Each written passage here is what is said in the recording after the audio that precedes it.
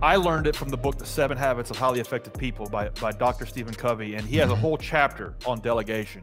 So check that out if you know, you're listening to this and you're like, man, that's a really good concept. That it comes from that book. And that to me is it's one of my favorite books on just how to be an effective leader, effective founder, effective person. There's a whole chapter on that. It's good. What other books are so good you've read them twice? You know, something I struggle with is like trying to get my hands on everything and consume everything, versus just like picking 5 books and just like listening to them or reading them over and over again. Like I think like we learn more in a given month in terms of like consuming content than probably a person 40 years ago learned in a year or maybe 10. So sometimes I struggle with that. So to your point, 7 Habits of Highly Effective People is one of those books I listen to on Audible or try to read at least once a year. E-Myth by Michael Gerber is another one. Good to Great is a timeless business book, and the concept of the flywheel effect. And so I think if you can just get your hands on maybe 3, 4, 5 books, make those the core of like your philosophy and belief systems and how you approach life and business, and then maybe rotate another 4 or 5 in, you know, on an ongoing basis, I think can be helpful. But I think you have to have like that course set that you revisit and you're learning over and over and over again, versus just like picking up all the new stuff and it goes in one ear and out the other. That's the way I've experienced it. Like I try to read at least a book a month, sometimes 2. And then like last year, there's only a couple that really stick out, you know? And so that's what I'm trying to work on now, is like honing, like what are those core like sets of knowledge and information, and then like rotating in some new stuff and having a balance between the two. But good. It's tough. That's good. That's super good advice for anybody. And I really agree with that.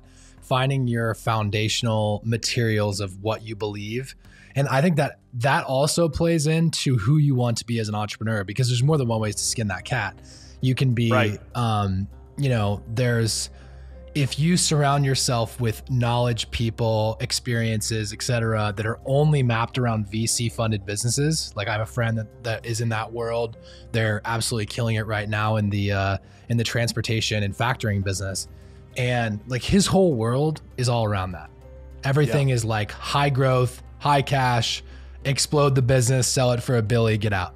And then you have the other side of that coin, which I would put myself in that camp of, where I'm around a lot of small business owners who are building self-funded businesses that eventually will probably sell to PE someday, or, you know, maybe hold and continue to build other businesses with the equity I put in with that business and use it as kind of a machine to then point at the other ones. And so I think that's a really good point, that, you know, you're not just the average of the 5 people you hang around, you will become the average of what you consume. And it's a good way of putting that. I like the way you have illustrated those 2 worlds, and I don't think one is necessarily better than the other. Yeah, I think you have to go all in on one though, and you have to like embody and pick. Like it almost doesn't matter which you pick, but you need to pick one and go all in on it. You can't like dabble in one and then dabble in the other. And so I like that. I like how you put that. And then the other thing is over like the last decade, making this transition from blue collar entrepreneur to tech entrepreneur, there's been about a dozen or maybe 20 or 30 different people that have mentored me asynchronously, meaning like I have consumed everything they have put out on YouTube, every like keynote they ever made. Who are those people?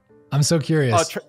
Travis Kalanick, the CEO, co-founder of Uber before he was forced out, is a guy that I learned a lot from. There's actually a show coming out about him on Hulu called Super Pumped. Which I don't think paints him in a very good light, to be honest. But I mean, that was somebody who I learned a lot from. Brian Chesky, CEO of Airbnb. But then going like long tail, like who are the people that these guys and gals hired, like at the practitioner level? Like who was head of growth at Pinterest and Grubhub in the early days? Like, you know, who was head of growth? And like, let me listen to what this guy's putting out. And it's a guy by the name of Casey Winters. And this guy talks about SEO for marketplaces And that's the guy I need to learn from. He's talking about how to build an SEO team, how to execute for organic traffic when building a marketplace. And I mean, literally, this dude's done it. So I have learned so much from this guy. Another dude named Andrew Chen, who was head of growth at Uber, who's now a venture capitalist. He just wrote a book called the Cold Start Problem, which is really good about how do you get over the cold start in a marketplace. So I think you can be mentored and be the average of 5 people, even though maybe you've never met them. Totally. You know, in terms of like consuming everything they have put out and going to YouTube University and finding their stuff. What a time to be alive. Dude, 100%. When I was, so I was doing door-to-door sales, selling commodity risk management services for my good friends here in Lincoln. And in that process, I basically became asynchronously mentored by Andy Frisella, Gary Vee, Ed Milet, and let's see who else. It was primarily those 3 for like a long time, like every single episode. And they probably helped you level up your thinking, level up your goal setting, level up the way you look at life. I mean, you know, 20 years ago when I was first getting started as a founder, we didn't have access to people that were at a different level than we were. You know, you had your little like local community and your local networking, and that was, you know, maybe you go to a conference, but literally like you would have to buy like CDs and tapes. Tony Robbins, bro, the book's on tape. I mean, good. There's no excuse these days. There really isn't.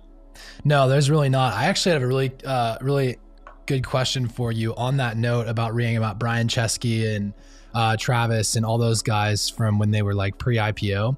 Are you reading like their S1s and 10K paperwork to actually understand pre-IPO what they were looking like, or what all are you studying from them when you start? The earlier the better. Gotcha. Is what I have found is, you know, listening to a talk today, listening to Brian Chesky talk about how he is running Airbnb today, he might as well be on Pluto compared to where I'm at, because I mean, it's a $100 billion company.